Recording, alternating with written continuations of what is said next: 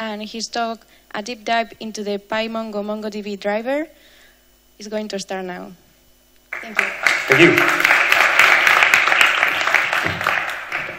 So a quick poll so I can know how many slides I can skip here. Who here is new to Pymongo or MongoDB?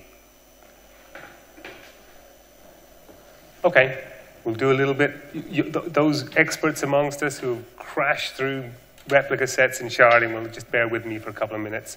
My name is Drumgoole. As I said, I run the developer advocacy organization for MongoDB in Europe. So my job is to get you to start using MongoDB and to stick at it, right? You know, those other databases, they're no good. MongoDB is going to rule the world.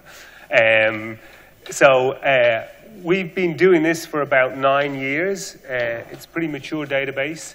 And it's designed from its onset to take away the pain of programming. Anybody who's ever built a program with an SQL database knows about the pain of object relational mapping and the horror of taking beautifully written object-oriented or functional code and casting it into SQL statements. So from its onset, MongoDB was designed with a set of native drivers in mind. Drivers are essentially the client APIs that allow you to interact with the database. And it was purpose-built so that you wouldn't even have to know about JavaScript object notation, pretty much, which is the coin of the realm for the database. That's what we store in MongoDB. It's JavaScript documents, not Word documents and PDFs, but JavaScript object notation documents. But when you interact with a driver, like the Pymongo driver or the Java driver or the Node.js driver, you're using the types and the objects of the language that you program in. So in Python, you're using dicts and tuples and arrays and date times and all the objects you know and love. So although underneath the wire we're all JavaScript and actually a binary version called Bison, which I'll talk about, you don't need to worry about any of that. We handle all of that complexity for you. And then beneath that, then again, we've got the document model, which is JSON-based. And then underneath that, you can effectively go straight to one of the storage engines. So the default operating mode for somebody downloading MongoDB for the first time is they run up a single node on their laptop. And in that instance, you're running directly with what we call the Wired Tiger storage engine. It's the default storage engine in version 3.2 of MongoDB, designed to be highly performant and to run very efficiently on clusters with high memory instances with lots of cores, right? So that's the design center. We also have a legacy data engine called mmap, which we used up to version 2.6 of MongoDB. If you're running legacy applications built on 2.6 or versions of MongoDB before, you can start off using mmap before you do the conversion. We also have an in-memory database in beta at the moment. That'll be generally available in 3.4, which comes out at the end of this year. And we have an encrypted database. So if you're storing credit card information, or you're doing e-commerce data, or you've got medical data, or anything that you want to make sure is secured at multiple levels, we can put it in the encrypted storage engine. But the key thing is, these layers are essentially insulated from you. They're operational decisions. The driver doesn't care about them. The driver works independently of all of those layers. So the great thing about MongoDB is you can start running a single node, then move to a replica set or a sharded cluster, change storage engines, move to an encrypted storage engine. You don't need to change a single line of code. And that's the real utility of MongoDB. You separate the concerns of operational deployment from development. And we have a range of security and management frameworks and technologies that wrap around this for our production deployment. I'm not going to talk about any of that today. I can direct you to lots of information on that for anybody that's interested at the end of this talk. And we're doing lots more talks about MongoDB at the MongoDB Europe conference on November the 15th in London. I do recommend you sign up for that, and I've got a discount code for that for anybody that's interested as well. And so the drivers support just about any programming language you could conceivably use in the modern world. Obviously Python, we're here today, but PHP, C++, C, .NET, Node, Java, of course, Ruby, and a lot of the frameworks. So we're ubiquitous. And we're no longer in these kind of monocultures where there's just one programming language rules all. A modern, distributed, mature development organization uses the most appropriate language for the most appropriate time and place. So being able to support all of these languages is important. And one of the key tenets of the driver philosophy in MongoDB is that drivers should have effectively the same semantics, so that when you move from Java to Python to Ruby, you don't have to radically relearn what you're doing.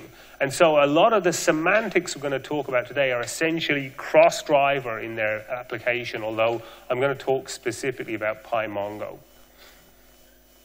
Now, underneath the covers, we don't use just standard JSON. If you were putting JSON text into the database, it would be horrendously inefficient. You'd have to reparse it every time. So BSON is essentially a binary encoding of JSON. It's a public spec that's available.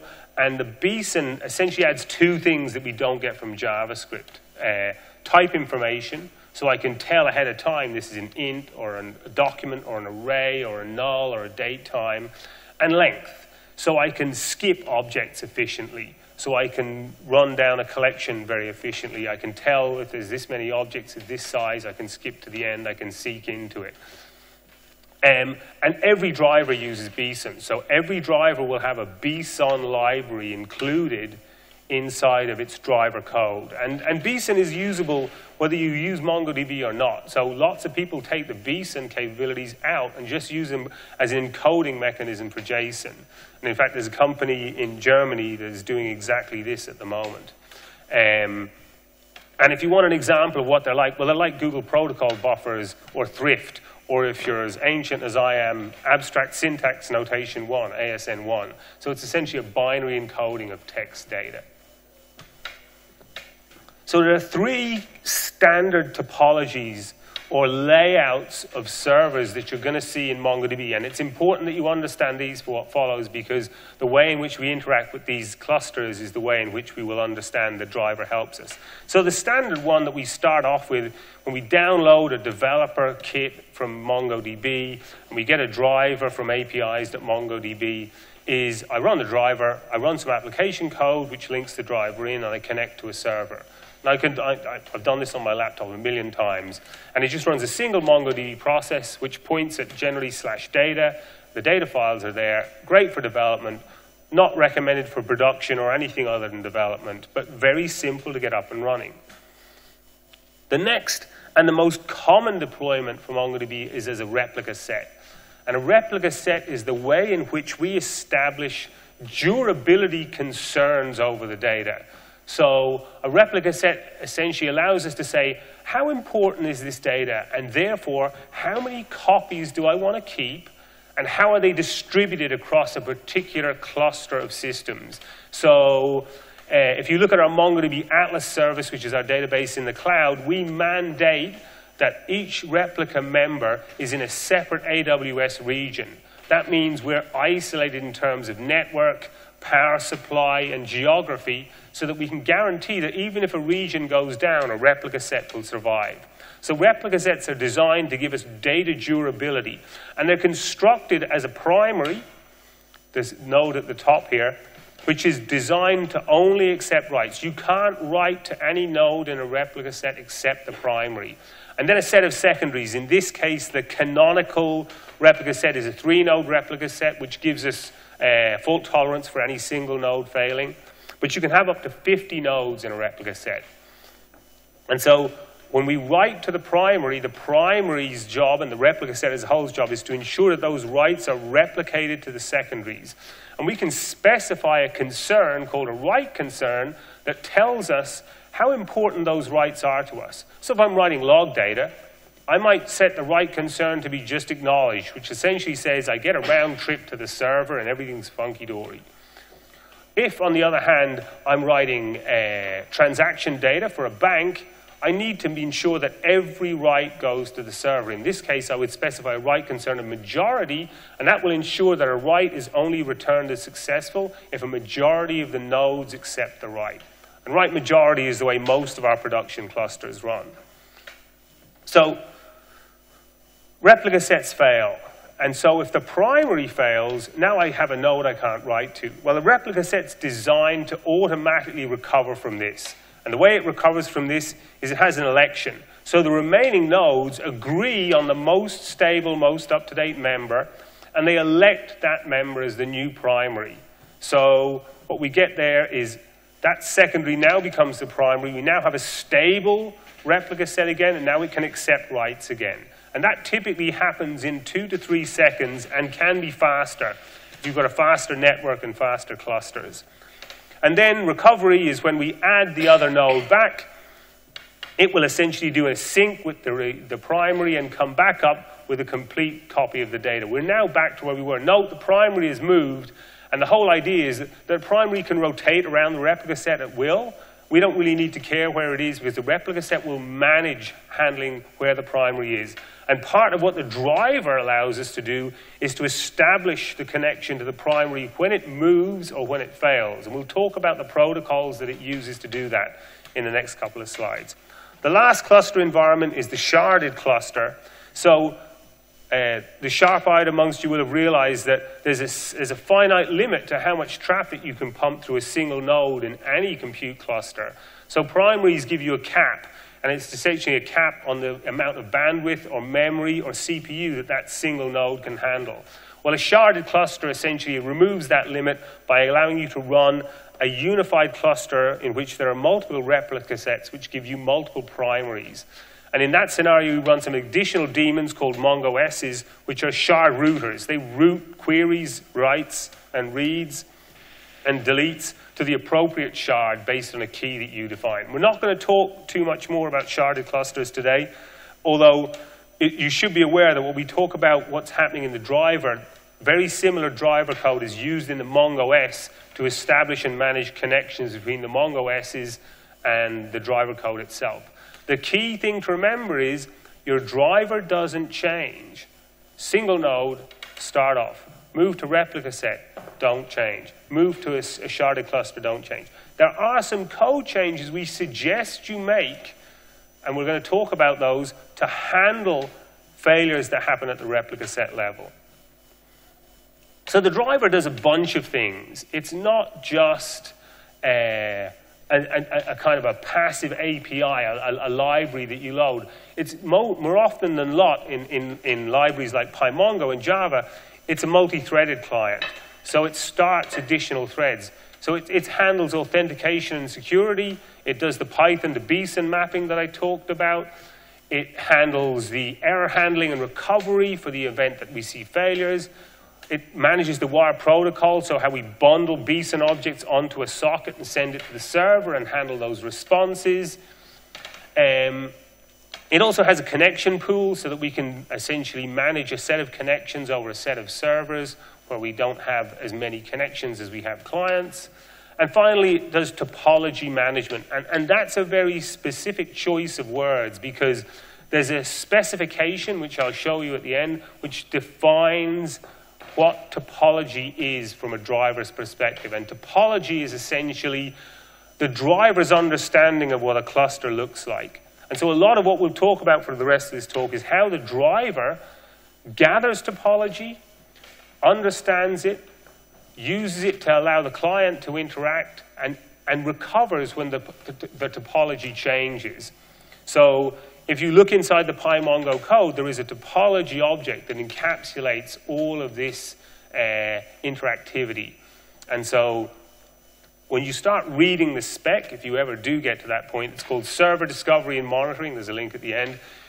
I would always have the Pymongo code alongside in your favorite editor because actually it makes it real to look at how this stuff implements it. And I've got to say, the Pymongo code is some of the easiest code to read I've ever come across. They put a lot of hard work and effort into making that a really manageable, easy to understand project. So I'll skip over this. Most of the people here seem to understand MongoDB, but this is just a standard set of Python calls that we might make. So we call Mongo client, we provide it with a host and a port. This is for a standalone instance, so we're connecting to localhost. We create a database and a collection, and then we insert, we find, we update, and we delete. And they're all JSON documents, but these are in fact, obviously dicts in Pymongo speak or in Python speak. So what happens when we're actually connecting to a replica set? So when I want to create a collection of replica set, I can give it some number of nodes. One node will work. In this instance, we're giving it 2 hosts, and we're giving it a name, replica set. So REPL set is the default name used by mtools, which I use to try out some of this stuff. mtools is a package provided by a MongoDB employee, which is just a great way of building clusters very fast and very easily.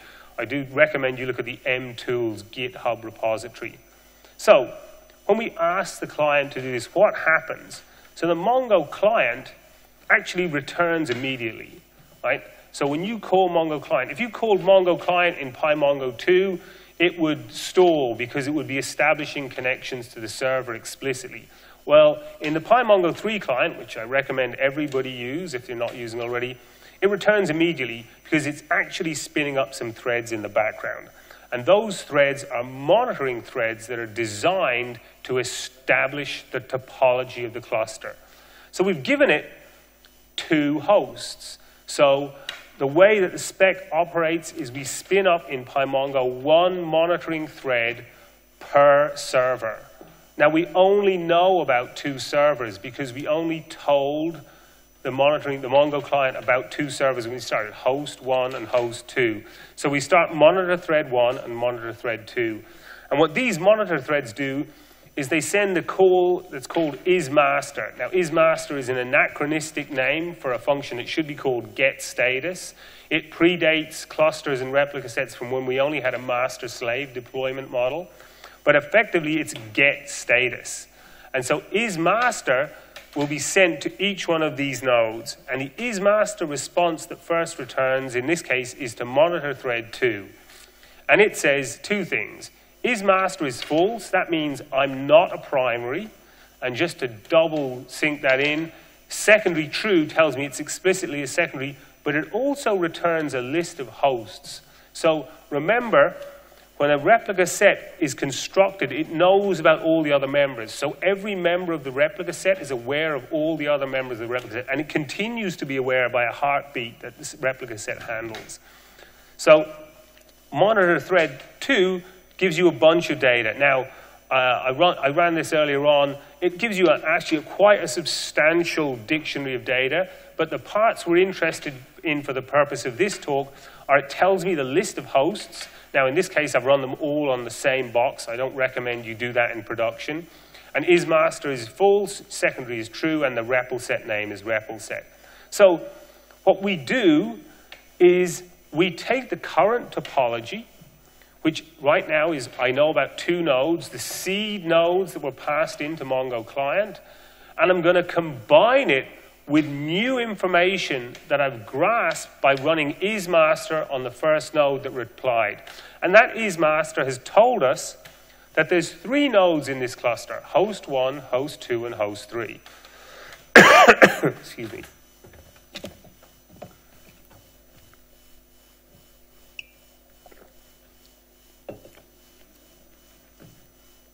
So right now we've got a monitor 1 that hasn't returned, hasn't got a response from isMaster, a monitor thread 2 that has got a response, so we now know for sure that topology is telling us we have 1 real node in this cluster. And there's a setting, it would be set as RS secondary, there's a status field inside it, right? We also know that there's 3 particular hosts in this cluster. So we're going to spin up a 3rd monitoring thread.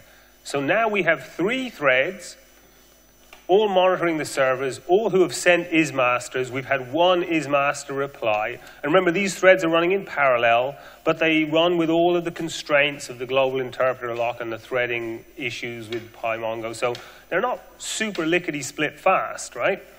So monitor thread is returned. Monitor 1 and 2 are still waiting for isMaster. In the meantime, what's your code doing, right? So your code started Mongo client, it returned immediately. So if it returns immediately, well, I'm going to do something with the database at some point. And so obviously I might call an insert, right? So I'm going to insert 1 field. simple document, AB, right? And it's the same replica set, so it knows it's an insertion to a replica set. This insert is going to block, right? And it's going to block because I can't write to a replica set unless I have a primary. Why? Because you can only write to primaries in a replica set. That's one of the constraints of the cluster. So the Mongo client will hold that right because it knows it doesn't have the complete state of the replica set at this point in time. It only knows about one secondary. So now I get an isMaster response from host 1, right? An isMaster response from host 1 tells me this is the primary node for this cluster. Right, now there's a server selection protocol. It's a whole separate spec. I'm not even going to talk about it today, that tells us how to pick servers to do particular operations. But the one thing that server selection knows is I can only write to a primary. So now that the primary's up, the client doesn't have to wait. It doesn't need to know about the rest of the cluster because the cluster will manage itself. The client knows if I can get a write to the primary will either satisfy the write concern and write to a majority of the nodes, or it will return an error to me, in which case I can return an error to the client. So I can go right ahead. So this write will succeed to the primary host, right? And in fact, the primary will respond with an OK, it will send a response back, and the insert will be satisfied. And in fact, you know, in most uptimes, this whole round trip will only take a matter of a couple of 100 milliseconds. So we have writes succeeding, we have a cluster topology that's got 3 monitor threads running, but we only know about 2 nodes. But at some point in time later, host 3 is going to respond, right? And at that point, we will update the topology again. We now have 3 monitoring nodes with 3 isMaster responses, and we have a complete view of the topology, right? And this is what we call steady state. So this is the standard operating model for a cluster. And now what will happen is these threads will essentially wake up every 10 seconds and run an isMaster, right? And the isMaster will say, everything's A-OK. They'll update the topology and go back to sleep. And they may run in parallel. They may get slightly out of sync. That's all kosher, right? We don't mind about that because as long as we're running inserts that are succeeding, that will all be fine. Unfortunately, life has a nasty habit of intervening. The 6th saddest word in IT I've ever heard are, we have not experienced a failure, right? Or I have never experienced a failure. Guarantee. I remember I was one of the first people to use Amazon's S3 service in 2006. I was building an online backup system, and everybody who ever used it said, this stuff's never going to go down. And sure enough, for like 2.5 years, it didn't go down. And then it went down and took out the whole eastern seaboard of applications when the first region went down. Now, Amazon had told all the developers, you need to be multi-region to be fault-tolerant, resilient to the level that we want you to be. But everybody was piling their nodes into AWS. The default region was East Virginia. And they took out most of the startups in North America. And so, you know, we've never had a failure. That's just, you know, I guarantee you next week is going to be your first failure. And then you can never, ever say that again, ever, right? So, life intervenes. So we whack the primary host, right? Now, the threads only wake up every 10 seconds, so you can whack the primary host, and the cluster could recover. And in a lightly loaded cluster, where there isn't many write activities happening, it might never notice. The topology would recover, the 10 seconds would come by, it would say there's a new primary, the topology would update, clients would never see it. But of course, in a heavily loaded cluster, and why the hell would you be using MongoDB if you didn't have a heavy write load? The whole point of NoSQL is to handle like thousands to millions to hundreds of millions of writes per second, right? Well, it's likely that before a monitor thread wakes up, the insert is going to hit the client. And the insert is going to hit the client, and now it's unpredictable what will happen in the client. It might send the request, but never receive response. It might be halfway through sending the response. It might get a server close. We don't know, but all those errors will be wrapped up by the driver, and sent back to the client as a connection failure exception. So you don't need to worry about sockets or timeouts or all of that crazy networking stuff. We do all that for you. All you need to know is, at the point when you were making a write, the write primary died in some way that interrupted your write. So what do you need to do in this situation? Well, you retry, right? And I'm going to talk about how many times you need to retry in a couple of minutes, but you're going to retry. So what happens when you retry? Well, the primary is down, and you retry the insert. Now, the Mongo client now knows the primary is down. It's no longer a surprise to it. So it's going to hold your write in the same way it held writes at the start. It's going to wait for that write. It's going to put it in a queue, and it's going to essentially put out an all points bulletin. It's going to wake up all the threads. It's going to say, hey guys, hey girls, there's no primary in this cluster. That's a big deal. And it's going to essentially, instead of waiting every 10 seconds, it'll call those threads every half a second until a primary returns. Meanwhile, the insert is waiting, right? So elections, like I said, happen pretty quickly, between 2 to 3 seconds. So within a couple of seconds of putting out the all points bulletin, having all of these threads calling is master, we're going to elect a new primary, in this case, host 2. Now, host 2, it's probably, if you've followed our guidelines, it's the same topology or it's the same server size and scope and bandwidth and network and memory as host 1. So we shouldn't see a drop in performance. We're slightly less fault tolerant because now we're only replicating to 2 nodes rather than 3, but we've still got some replication. So now the insert will concede. Remember, the client will go, once I have a primary, I'm good to go. So now I can send the write straight into the server. And then the third node will recover. We'll send somebody down to the data center to plug that network cable in. We'll replace the power supply. We'll install a new node on a different AWS region. We'll put the fire out in the data center. We'll take the cup of coffee out of the network connector. And the system will recover. And now we're back in steady state. Note that in many cases, we may not have the same primary, and that's fine. The topology is comfortable with the primary moving around just in the same way that the replica set is. Now, you can change that. You can have a priority, which essentially tells you, I always want, if host 1 is available, to have it become the primary. What happens there is you're going to get a second election.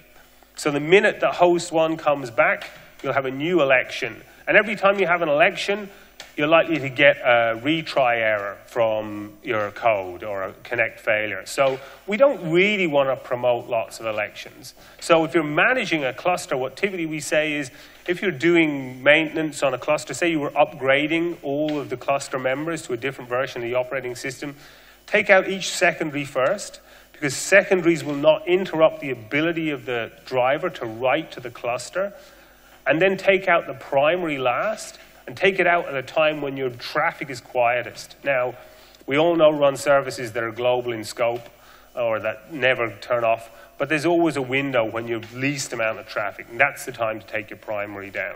And the drivers will handle it, like I said, as long as you don't take the primary down for an hour.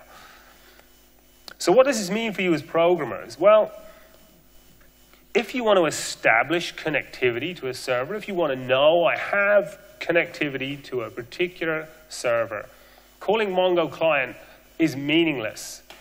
Mongo client will wait for 30 to 40 seconds before throwing an error because it's got those threads and they're waking up every 10 seconds and just saying, gee, I wonder if there's a server available. So getting a client object back doesn't give you any state information about the server. What you need to run is an ismaster yourself explicitly. So you can run client.admin.command. Admin is a database that's always available, so you don't need to create a new database by accident. And ismaster will return, and if it returns, then you've got a connection. If it throws an exception, then you know that you still don't have a server that's available. And ismaster has another couple of properties that are interesting. One, if you've got authenticated servers that require username and password, ismaster does not need authentication to run.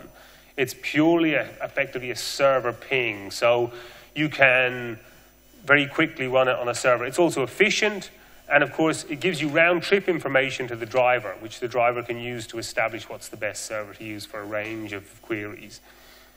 So don't use Mongo client, use admin. What does it mean for queries? Well, find with recovery, remember what happens when we have a failure. It's going to fail, and then it's going to queue your query until it reestablishes connectivity with the cluster.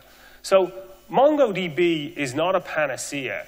MongoDB will manage MongoDB, and MongoDB will stay up for as long as you want, right? Clusters are enormously stable, but we can't manage your network, your IT team, the rogue individual who walks into your data center and kinks a fiber channel cable, as it happened in Bank of Ireland a couple of years ago, or other external influences like I worked in Digital Equipment Corporation way back in the day. The #1 thing that used to take out the whole data center, and this was a plant with 5,000 people, somebody with a JCB digging up the power cable. Happened all the time. So, those kind of outages, your driver is going to eventually time out and tell you things are wrong. So if the replica set doesn't return, then it means something else is up. So if you get a second connection failure, you need to percolate that up into your application, because that replica set isn't coming back anytime soon or in any meaningful time frame that makes a difference to you as a developer.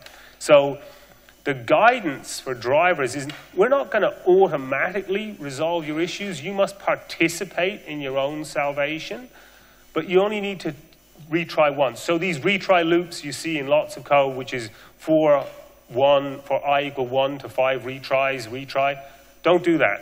One retry is enough. If it doesn't work once, it's never going to work, not in any time frame that matters to your program. So very important that you just do that one retry. What does it mean for inserts? Well, for inserts, we've got to be careful, because an insert might succeed, but the response might not come back. So we might send the BSON object and the command to insert to the server, the primary gets it, then we lose the network, and now the response doesn't come back. So we want to essentially establish that we don't do a double insert. And we do that by explicitly adding the object ID to the document before we do the insert. This is something the client would do anyway, but if there's already a document ID, it doesn't try and override it. Now, when we do the insert, either the insert will fail or will succeed and everything goes on as before, or it fails and we retry, and when we retry, if the insert had actually succeeded before, we'll get a duplicate key error. So remember, ID is a unique index on it, so you can't add objects with more than one same ID. So the duplicate key error will essentially identify that you've already done the insert. Now you're essentially back good as gold, and you can carry on as before. Now, updates are trickier, right?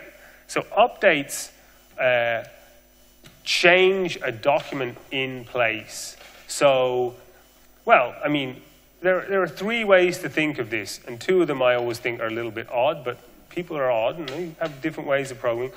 The first way is, it doesn't matter if I undercount, right? It doesn't matter if I undercount. So if I call update and it doesn't succeed, so what? Carry on. Maybe we're just counting log entries, and missing a couple isn't the end of the world, right? Or it doesn't matter if I overcount, in which case I can retry. I always retry every increment. But if you can't overcount or undercount, you need to think about creating an idempotent protocol for the database. And that's beyond the scope of the driver to help you with. You need to think about essentially turning updates into a series of writes, and those writes may be duplicated, and you can use the client to essentially eliminate duplicates, or more often than not, if you're using an event sourcing model, and I did a big talk on event sourcing, so maybe you can catch me again and catch that talk. If you're using an event sourcing model, if you turn all your updates into straight up writes, you can essentially eliminate duplicate writes by using the same kind of ID model to essentially add a unique ID to each write, and then look for unique IDs which are clashing. Or if you're using the ID field itself, it will send back a duplicate key error. And then you can accumulate and aggregate those values into the updates on the server side with our aggregation framework. But the whole point is there are some operations that just can't be designed from a driver's perspective to be recoverable. And that's just the nature of a distributed, clustered database system. And it's one of the trade-offs that we make. You know, MySQL and Postgres and Oracle will tell you, we've never had a failure, right? Until you do have a failure. And when you have a failure, it's catastrophic. You can't write to the database at all, right? And what we're trying to do is avoid that catastrophic failure. Two more kind of tuning fields for you. There are two parameters that you can put into the cluster. Connect timeout milliseconds is how long the monitoring thread will wait to establish a connection to a server when it's essentially pinging with his master. So this is something, again, we can't tell you. So if you're a high-frequency trader and you put a cage of servers in the New York Stock Exchange right next to the New York Stock Exchange, well, connect timeout milliseconds might be 2 milliseconds. If you can't recover a cluster in 2 milliseconds, you'll lose billions of dollars of transactions, right? On the other hand, if we ever put, you know, I don't know whether we've got servers running MongoDB in the International Space Station, but you can be damn sure that latency on a satellite link to that space station is going to be slightly lower bandwidth than between ourselves and a data center in Amazon. In that case, you might want to extend the connect time milliseconds from greater than 30 seconds. So the other one is server timeout milliseconds. So connect timeout milliseconds is on the thread. Server timeout milliseconds is on the client. And we used to use the same one, connect timeout milliseconds, but server timeout milliseconds is something we added because you essentially want to understand how long am I willing to wait in that queue to complete this write. And so if you've got a system that you can afford to queue writes up, if you've got back pressure, so imagine your writes are coming in off a queue that's a Kafka queue, and that back pressure can percolate down the Kafka queue even all the way back to the clients, then you can afford to set this timeout to be very high. If, on the other hand, you've got IoT events coming in that you need to process in real time, you want that to set much lower, in which case you'll get an error back to the client if you get that timeout. And so these, again, are areas where you can tune your environment to control what happens in your application. So all of this is documented in a great document written by an engineer in the US called Jesse Giroux Davis. He did a talk on this at MongoDB a year ago. So I'm kind of channeling his talk. He has a set of links. I don't know whether you can read that up here. I'll put all these decks up on SlideShare afterwards, so you should be able to get it if you go to my account name, Joe Drumgoole or J Drumgoole. The full monitoring and spec, server and discovery monitoring spec, is on GitHub. Very easy to read and download. And we accept change requests on that. If there's something you don't understand, do come and ask us. But the key thing is, this has established a consistent model for how drivers interoperate with clusters, both sharded and replica sets, although I only talked about replica sets today, for all drivers. So all drivers in MongoDB now comply with this spec. So now, if you're writing code that more or less works in Pymongo, that same code pattern should work in Ruby and Java in the same way. It may work slightly differently in C because the semantics for single-threaded drivers are different from multi-threaded drivers, and we typically don't build multi-threaded clients for languages that don't have explicit threading baked into the language. Otherwise, we'd be pulling too many third-party libraries in. And so the cluster will manage itself, but the driver requires your help. So when you're writing MongoDB client code, don't forget that you're in a distributed network system. You know, the 7 fallacies of building distributed systems is as old as the hills, but it's still true. And so what we do is try and help you as much as possible, but you must participate in your own salvation.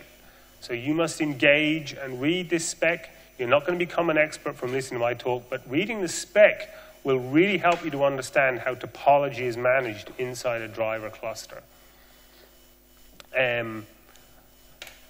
That's pretty much it from me. Those of you who read the talk summation will have gone, what about inserts and queries and updates? How do they work? Well, when I started to do this talk, I hadn't really got my head inside the driver spec. I used to run pre-sales for MongoDB, but they wouldn't let me write code in pre-sales, so I moved to developer advocacy because now I can write code at least half the time, and then I have to talk about writing code the other half. So all the operations in MongoDB on the client side, apart from topology management, which is the most complicated and interesting part, run the same model. Validate the parameters, and there's lots of parameter validation. Convert the data into BSON. Now, BSON, actually, there's an intermediate format called SON, which is essentially an ordered dictionary. So SON objects have the property of being able to convert themselves to and from BSON. We take the SON object, and then essentially we look for a socket in the socket pool. And within that socket or that server, we ask for a server that's suitable for this operation. This is the server selection protocol I talked about. Again, there's another big spec also in GitHub, which I can't go into today. So the most simple server selection is I need a primary to do writes, but for reads, I can use secondaries. Once I've found a server that fits the selection, I take the BSON object, I inject it down the server socket. It's just a straightforward TCP/IP socket. I wait for a response object, which comes back in BSON. I unbundle that into a SON object, and then I unwrap that into essentially dits or arrays or whatever the client expects to see. The only subtlety with queries is we don't actually return anything. When you do a query, we just return a cursor, which is client-side only. And when we query a cursor, it's only when you ask for a cursor element that the iterator goes and gets a list of elements. And when we query a cursor, we get 100 elements at a time. So that's the MongoDB client, Pymongo client. I've got time for some questions if people want to ask questions. Otherwise, thank you very much for listening today.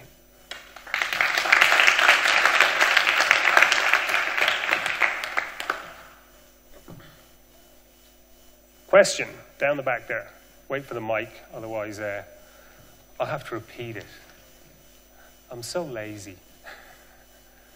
Okay, the first question is that you mentioned that people often use BSON serializing logic themselves without using Mongo client actually. So maybe it would be a good idea to just refactor module for serialization and deserialization outside the Mongo client, because if I remember correctly, I wanted to use serialization logic, just BSON, and I had to install a whole Mongo client package, and other colleagues came to me asking about why do we need Mongo here, because I just wanted to use BSON. Yes, you make a good point, but we also, it's a trade-off. We're here to support MongoDB developers primarily, and for them, it's easier if they just pull one package, which is a totality of what they need. If we were to separate that package out, then it makes their lives more difficult. So it's a trade-off. You have some pain because you just want to use BSON, but the Pymongo developers have a much easier life because it's all bundled in together. Okay, I see. Could you also revert to the slide with logic for retry of insertion to database? Yeah. So this logic, you insert first, then let's assume it fails. Yeah. Then you insert again, but you said this can throw duplicate key error, yeah? But you won't catch this error because the second insert isn't in try block, it is in accept block. So the second accept won't catch it, if I'm right. My error. I will amend that code. Okay, so thanks.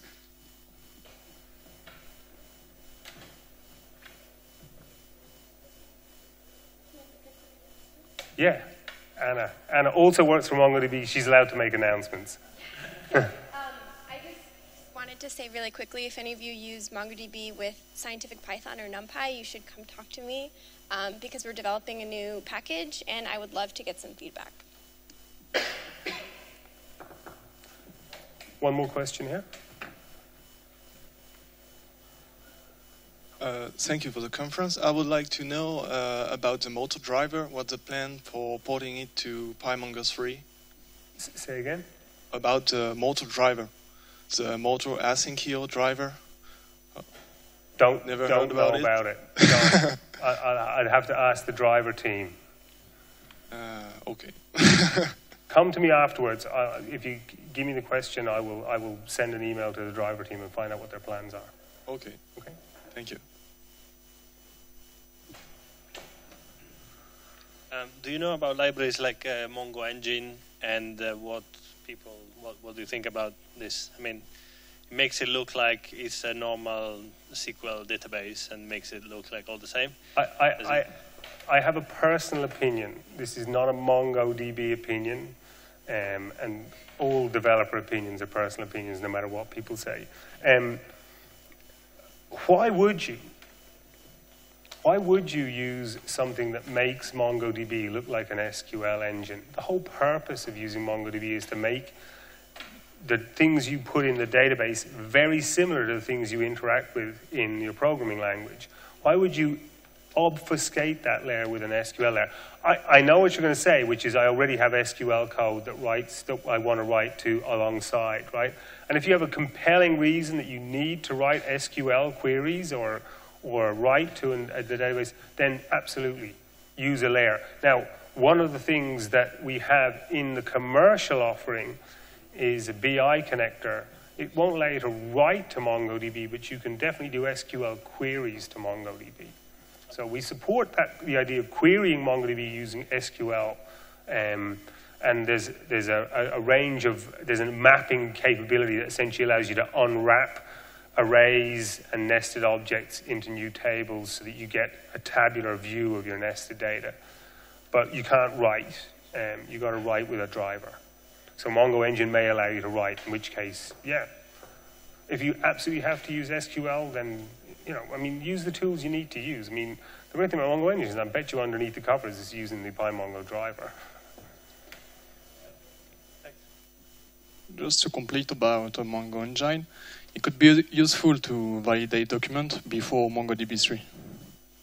So, didn't talk about it today, but we have document validation. Yeah, right? Since MongoDB 3 point, yeah. Yes. Before there are no validation documents, so Mongo Engine could easily validate your document.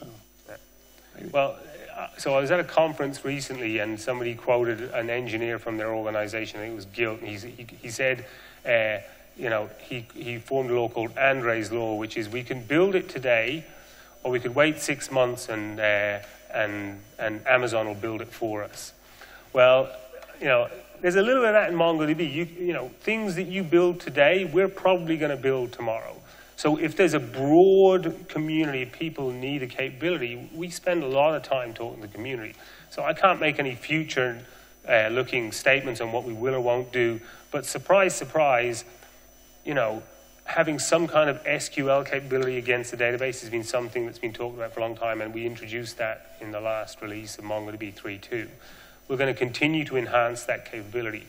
So we rarely drop features. This is why isMaster still runs, right? isMaster was the original status call from the very original version of MongoDB.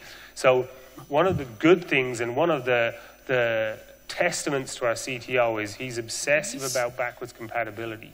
So we tend not to break stuff in the past in order to bring stuff forward. So lots of our customers are still running on MongoDB 2.2. Shame on them, but they are. One down the back there.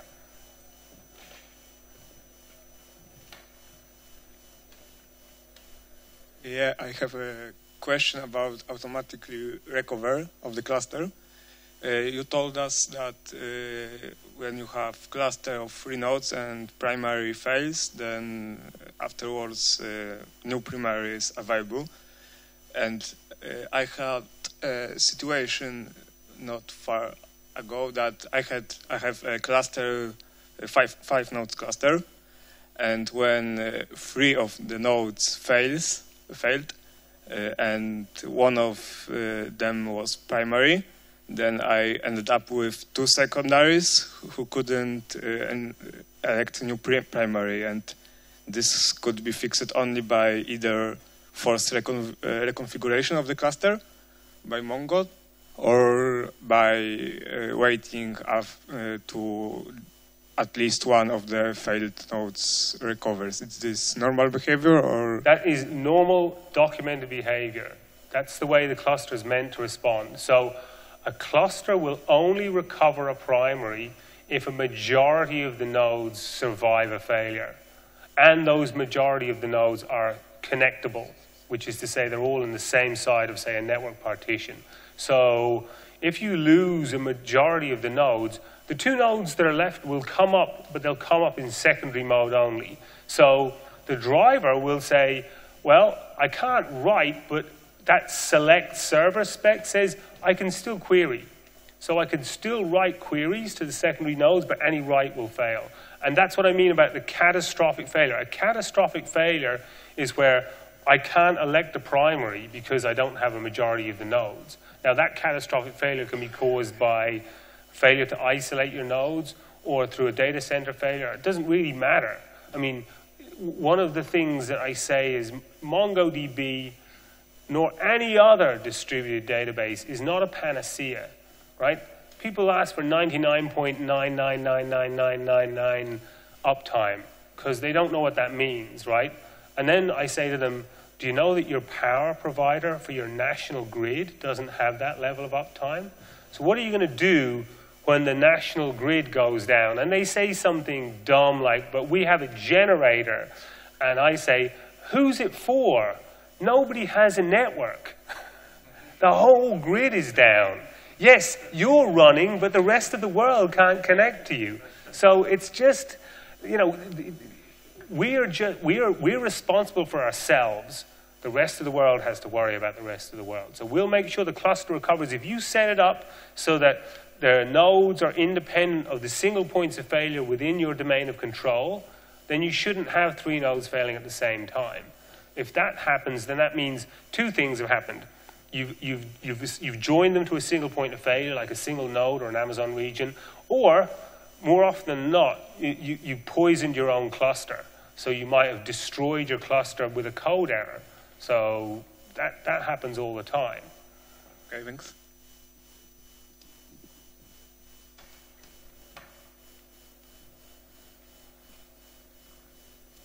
Okay. No more questions? Go forth and write excellent driver code. Thank you very much.